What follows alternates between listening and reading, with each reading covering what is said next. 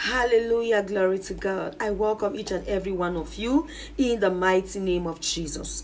You are welcome to the Atmosphere of Possibilities with Sister Iris. Thank you so much for joining this amazing family. God bless you. And I pray this channel blesses you in the mighty name of Jesus. Amen. They went back. They went back to that place of darkness. They went back to manipulate your destiny. They went back to manipulate your blessings.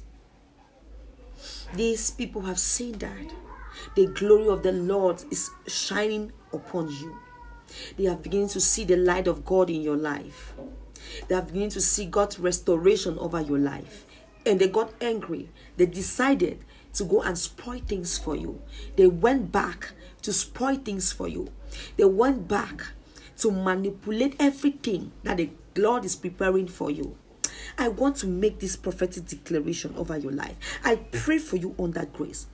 Whoever has gone to an evil altar to manipulate what the Lord is preparing for you, may the judgment of the Lord begins to come upon them right now.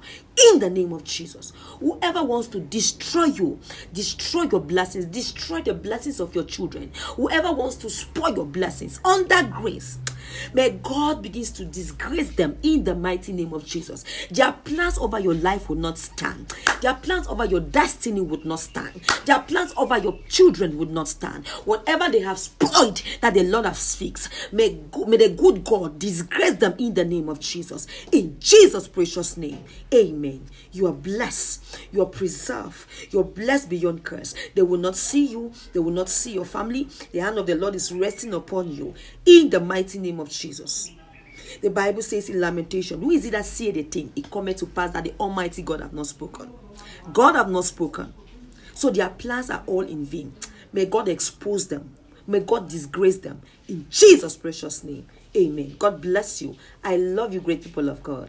And I will see you in our next session. God bless you. Shalom.